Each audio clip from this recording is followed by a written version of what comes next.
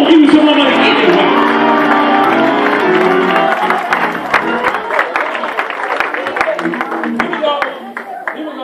Here we go. Here's what messed me up. Don't miss the text. I love you. I'm gonna let you go. Look at the text. It says, according to the power, look y'all, that work within us.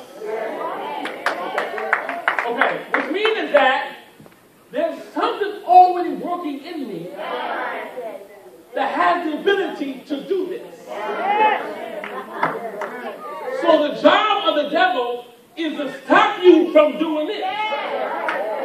Because he knows if you do this, your family can come out of debt. And he knows that if you do this, then you can sow a seed into somebody else's house.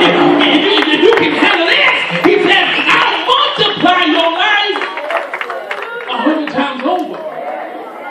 It's a power that's already in me.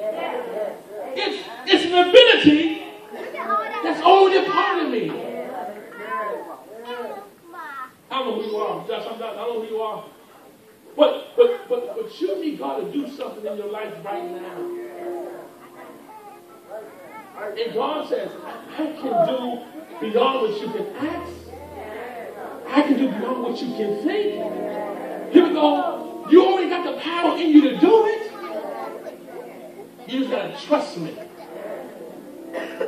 Here's how God checks your trust. Here's how he does it. You ready? Here's how he does it.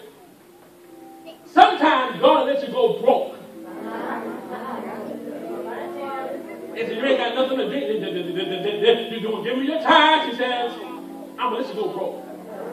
Just to test you, to see if you still love me anyway. Look at me. There's going to be some Sundays. You're going to say, Pastor, all I got is this, and that's all I got. And God says, if you trust me with that, I'll bless your life. I'll show you some things that you've never seen done in your life before. Here we go. Let me help free you. I ain't getting on my way to the church.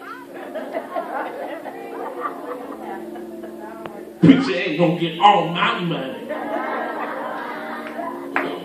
Let me free you. Some people say I should have said, so I'm gonna free you. I drive a church van softly. I don't drive a fancy car. I live in an apartment. I don't wear flashy jewelry and clothing because I'm a pastor for real. Here we go. I believe the Lord. I believe that God will bless the pastor accordingly. But when you give, don't allow your past experience from a bad church experience to kill you from your life walking in prosperity. Amen. Look at me.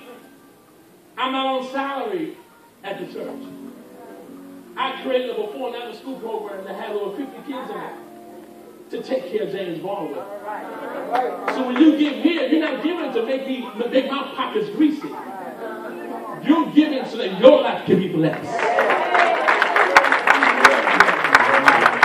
Amen.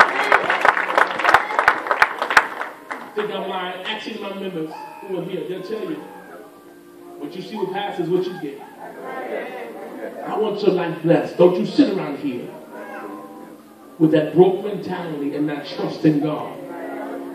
From this day forward, give what belongs to Him.